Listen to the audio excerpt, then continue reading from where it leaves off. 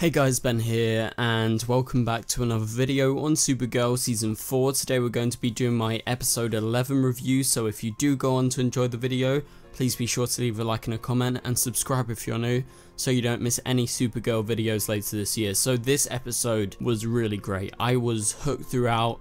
It was very emotional at points, especially to do with Nia. I truly fell in love with Nia and her family. I think her sister Maeve was actually really good. I really liked the performance by her, and I was just really invested. This reminded me of the Midvale episode back last season, although it's sort of different in the way it was presented and put together in the episode. It still really worked, and I really liked it. And so we got a lot of Red Daughter stuff as well, which is a massive bonus, and we'll be breaking it down bit by bit in this video. Okay, so let's go ahead and get right into this. So we start off the episode with Red Daughter as she's, doing her training as we saw last episode. It may have been a repeated scene or not, I can't remember exactly, but she lands and she falls over, and just before she falls over and gets knocked out or potentially dies because they have to use the sort of defibrillators to revive her or something, and blood comes out of her nose, and so she's weak, and so there is a fault in who she is and the way that she is right now. So is she dying? We don't know, but it seems like she is. After this, when she fell to the ground, her powers and what was inside of her actually spread and went all around the world. You saw the surges on the outside of the earth go into these different places, and they land into some tablets in America. So, it's kind of fitting, but I really liked how they started it off with Red Daughter and how they end it. We'll talk about that in just a second. And so it turns the people into monsters, essentially, giving them superpowers for a brief period of time. And it was described as pure rage inside of them, and it was the gamma rays. So is this the same thing that created, or was very similar to how Red Daughter was created from Kara, and how Lena actually created that? So via her use of the Haranel back at the end of season 3 when Red Daughter first landed, was she created out of that, and was she created out of pure anger and rage as it was described in this episode? And I think that is why she is kind of one-dimensional in this sort of way that she can be manipulated that we've been seeing from the Kasnians and the Russians and whoever's controlling her, and so it changes the other people's DNA. So most likely this is all referencing back to how Red Daughter was created, that her DNA has been manipulated from Kara's, and this Haranel actually caused her to become Red Daughter, and she is rid of all those other feelings apart from rage, and that's why she is the Red Daughter. And I really like that part, that opening to the episode.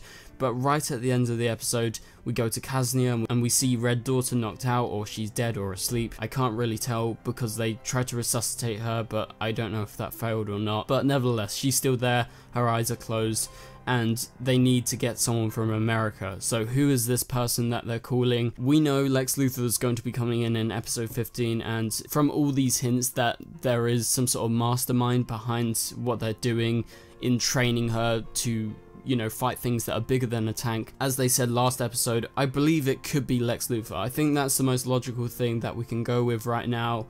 Obviously you could suggest other people, but considering we know Lex is going to be appearing, I think that is probably who he's actually contacting, or someone who is in cahoots with Lex, and essentially someone that wants this power to control this power, and maybe this is a way for Lex to break out of prison or something like that. But you can check out my Lex Luthor video yesterday. Later in the episode, just as we start, we get this really nice game night scene with the Danvers sisters teaming up, so in sync together, and it was just a really nice way to sort of go off from that kind of strange opening that I really liked. And it's just great seeing this Danvers sisters stuff, and the fact that they're so together. And then by the end of this scene, Alex can't remember Kara's favorite film, and as you guys know if you've watched Supergirl since the very start, it's always The Wizard of Oz, which is something that me and Kara personally share as well. My favorite film is The Wizard of Oz and The Dark Knight, so two favorites, very similar. But anyway, so she can't remember that her favorite film is The Wizard of Oz. At first she was like, oh, is it this film, this film, this film? She says Terminator at one point, but essentially she can't get it right, and so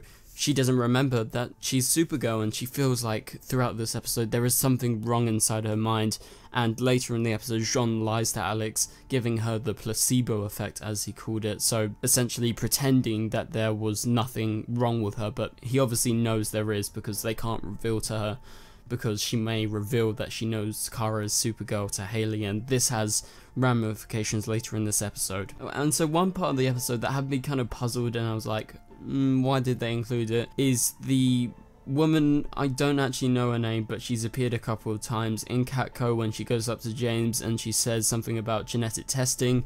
I've looked into this, my source has given me this, and it's just a bit weird that it just suddenly came up. It was just so random, and it felt misplaced, and there was no context as to why this person would be giving all this information and why she is interested.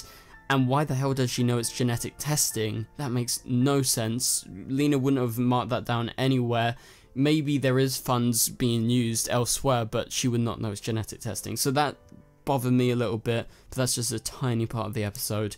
And later in the episode, James lies to her about this actually not being true. And so one of my favourite scenes in the episode was Nia and her mum. When Nia was driving in the car with Kara in the episode to her hometown, we see a dream, and this dream sort of had me like, what the hell is going on, because it's just out of nowhere. And I love the aesthetics and the way the scene is shot and the colour correction with the blue, and how sort of fairy tale like it is, like Alice in Wonderland or something. And yeah, so wow, what a scene, probably my favourite part of the episode. And so it's very demonic in this dream world, and it's just like a major WTF moment, because her mum disintegrates and turns into a raven, which when you look at the end of the episode you understand is a symbol of death, that all these symbols were being hinted at her in the dreams. And she points out that she dreamt of her daughter becoming a dreamer a while ago, and so Maeve, Nia's sister, actually imagined that she was going to be the dreamer because,